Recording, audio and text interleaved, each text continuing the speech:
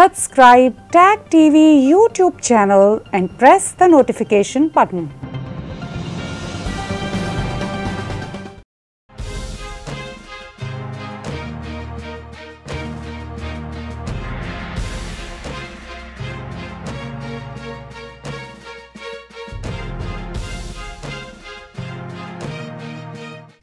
Good evening. Welcome to South Asia Newsline. I'm Khurana. Here are the top stories we're tracking for you on Tuesday, the 15th of March.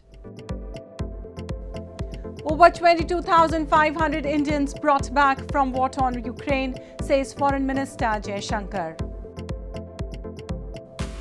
India says reviewing procedures after accidental missile launch into Pakistan. Islamabad rejects statement. And Pakistan's opposition calls entire nation to join anti-government rally on March 23rd. And now for all the details, India's Foreign Minister S. Jai Shankar on Tuesday told the Parliament that over 22,500 Indians have been brought back safely from war-torn Ukraine as part of evacuation mission Operation Ganga, despite serious challenges amid the Russian invasion that has now entered the 20th day. He said even while India was participating in global deliberations over the evolving situation, the pressing challenge was to ensure Indian citizens were not in harm's way. India's Foreign Minister S. Jaishankar on Tuesday informed the Parliament that over 22,500 Indians have been brought back safely from Ukraine, despite serious challenges amid the Russian invasion of the European country. Jaishankar said the government's evacuation mission Operation Ganga was launched on February 24, at a time when airstrikes and shelling were underway. 4 Indian ministers also reached Ukraine's bordering countries to better coordinate the efforts to bring back Indians in special flights, while Prime Minister Narendra Modi himself reviewed the situation through daily meetings. The Foreign Minister said even while India was participating in global deliberations of the evolving situation at the UNSC, the pressing challenge was to ensure Indian citizens were not in harm's way. Despite the challenges posed by the serious ongoing conflict, we have ensured that about 22,500 citizens have returned home safely. At least one Indian student was killed in shelling in Ukraine's Kharkiv city earlier this month. Indian Prime Minister Narendra Modi last week called Russian President Vladimir Putin and Ukraine's Volodymyr Zelensky separately and urged them to hold direct talks. He also expressed hope that the ongoing negotiations between the warring sides will lead to cessation of violence. And India's Defence Minister Rajnath Singh addressed the Parliament over the accidental firing of missile that landed in Pakistan on March 9th. He expressed regret and said New Delhi has ordered a court of inquiry into the incident. Pakistan, in response, rejected that statement. Pakistan's Foreign Minister Shah Mahmood Qureshi said he had written to the UN Security Council on the matter and asked the international community to take the matter up. India's Defence Minister Rajnath Singh told Parliament on Tuesday that New Delhi is conducting a review of its standing operating procedures for operations, maintenance and inspection of weapons systems after accidentally launching a missile into Pakistan last week. India accidentally released a missile which landed in Pakistan around 7 p.m. last Wednesday during routine maintenance and inspection, he said. While this incident is regretted, we are relieved that nobody was hurt due to the accident, Singh said. हम अपने weapon system की safety और security को सर्वोच्च प्राथमिकता देते हैं। इस संबंध में यदि किसी भी प्रकार की खामी पाई जाती है तो उसे तुरंत दूर किया जाएगा। मैं सदन को आश्वस्त करना चाहता हूं कि हमारा मिसाइल सिस्टम अत्यंत सुरक्षित और भरोसेमंद है। इसके अलावा हमारे सेफ्टी प्रोसीजर्स और प्रोटोकॉल्स उच्च स्तरीय हैं और समय-समय पर इसकी समीक्षा भी की जाती है. Although tensions between India and Pakistan have calmed in recent months, military experts have previously warned of the risk of accidents or miscalculations by the nuclear-armed arch rivals which have fought 3 wars. Meanwhile, Pakistan's Foreign Minister Shah Mahmood Qureshi said on Tuesday, Islamabad rejected Indian Defence Minister's statement. Qureshi told journalists he had written to the UN Security Council on the matter and asked the international community to take the matter up. An Indian court on Tuesday upheld a ban on wearing of the traditional Muslim head covering hijab in classes in the southern state of Karnataka that sparked a widespread protest last month by some Muslim students. The court said the government had the power to prescribe uniform guidelines, dismissing various petitions challenging the order. The High Court in India's Karnataka on Tuesday upheld a ban on wearing of the traditional Muslim scarf hijab in classes in the southern state, a ruling that could set a precedent for the rest of the country, which has a big Muslim minority. The ban by the southern state had sparked widespread protests last month by some Muslim students and parents and counter-protests by Hindu students. Chief Justice Ritu Rajavasthi said, "We are of the considered opinion that the wearing of the hijab does not form a part of essential religious practice in Islam. The government had the power to prescribe uniform guidelines," he said, as the court dismissed various petitions challenging the order. Institutional discipline prevails over individual choice. Thirdly, about the government order, the stand of the state, wherein its state had said that it would not interfere in these matters and it would leave it to the concerned institution. That was sought to be criticized by saying that it resulted in non-application of mind, it resulted in discrimination, etc. That has also been negatived. And in all, the High Court has rejected all the petitions. Students who had challenged the ban in court had argued that wearing the hijab was a fundamental right guaranteed under India's constitution. Currently, there is no central law or rule on school uniforms across the country, but the Karnataka ruling could prompt more states to issue such guidelines. And amid the political turmoil over the no-confidence motion against Pakistan's Prime Minister Imran Khan, Opposition Alliance Chief Maulana Fazlur Rahman has urged the people to join the anti-government long march towards Islamabad on March 23rd. The ruling PTI party has also announced a mammoth public meeting in the national capital on March 27th ahead of the no-confidence vote in the parliament.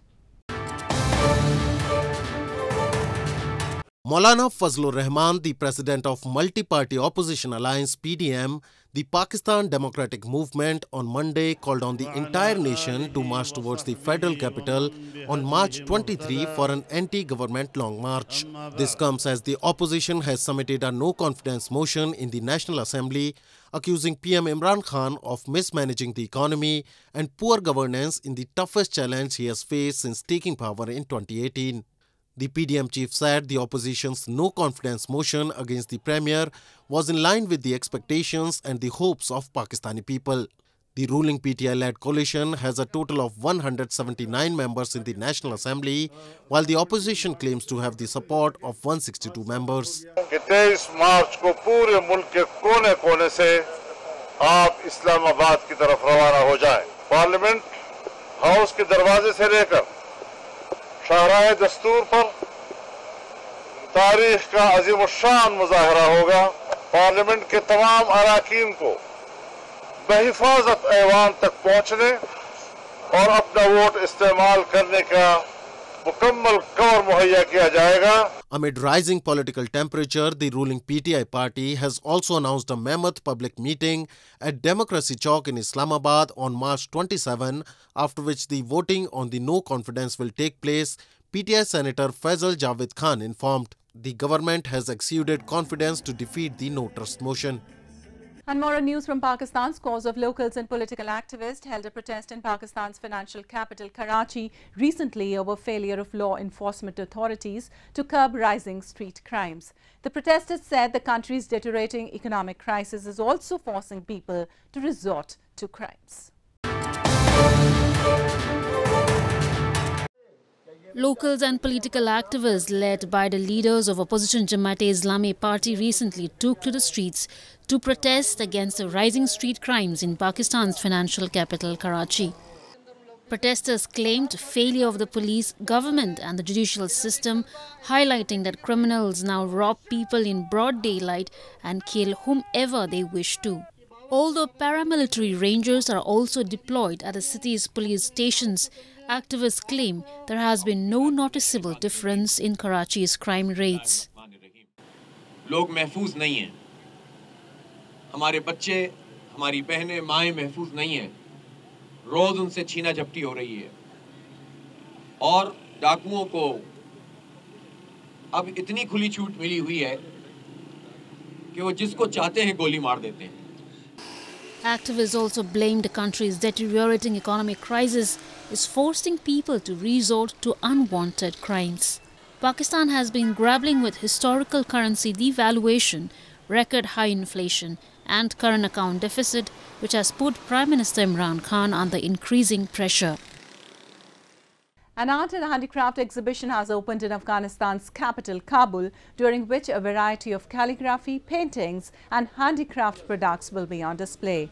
The event was launched on Sunday to mark the National Day for Protection of Cultural Heritage in the war-torn country, with the objective to encourage the Afghan people to protect their culture. More than 100 people visited the exhibition on the first day. Officials from the National Museum said manual skills and fine arts of Afghanistan's contemporary craftsmen are on display. ملی کشور یکی از مظهر آثار افغانستان است که هر کس اگر در این موزیم میاد و آثار قدیمی افغانستان را میبینه میتونه بررسی خوب از وضعیت تاریخی افغانستان داشته باشه. امارات اسلامی افغانستان همچنان به خاطر حفظ میراث‌های کشور هم مسئولیت داره و آن را ان شاءالله به گونه احسن و خوب انجام خواهد داد. An artist in central India have devised an innovative way to recycle electronics and automobile metal scraps by transforming them into attractive and beautiful sculptures. The objective is creating awareness about ecology and the need for reuse and recycle.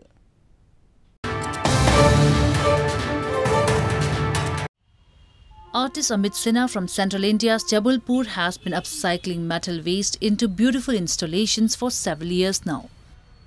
A painter by profession, Amit got into scrap metal art after being inspired from his father, who is a welder. He gets an idea and then begins to work on figuring out the different ways to create striking sculptures from discarded metal parts.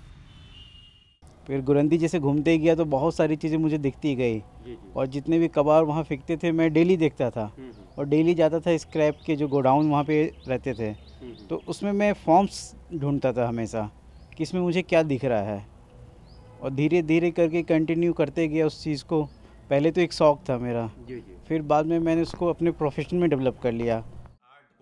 Vanchika Rathore is another budding artist from Madhya Pradesh, Jabalpur. A student of fine arts, Vanchika began scrap metal art journey during the COVID-19 pandemic 2 years ago. She perfected her art during these years and now has her art installed in parks, government offices and even get private orders. She says so far she has made 70 structures and has done 20 installations. मैं जब Covid से घर में आई थी तो एक artist है ना कि कुछ ना कुछ करना चाहिए, तो मुझे हल्का सा डिप्रेसिंग टाइप लग रहा था कि हम एकदम से सब चीज़ से अलग हो गए. तो हमारे घर में जो मटेरियल था पहले मैंने उससे ट्राई किया. Vanchika says in an effort to conserve the environment, she also recycles electronic waste products into attractive sculptures. Electronic waste management is fast becoming a new business trend that includes the reusing or refurbishing of discarded, surplus, obsolete or broken devices. Well, that's the way it was in South Asia this evening. Before we conclude, the top stories once again. Over 22,500 Indians brought back from war-torn Ukraine, says Foreign Minister Jai Shankar. India says reviewing procedures after accidental missile launch into Pakistan. Islamabad rejects statement. And Pakistan's opposition calls entire nation to join anti-government rally on March 23rd. Now our viewers can watch the show on SouthAsiaNewsline.com. You can also visit us on Facebook.com/SAsiaNewsline and follow us on Twitter @SAsiaNewsline. That's all in tonight's edition. We'll see you same time tomorrow. Good night.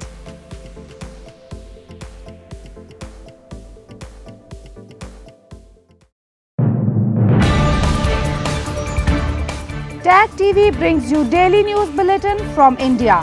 Breaking news and views from India.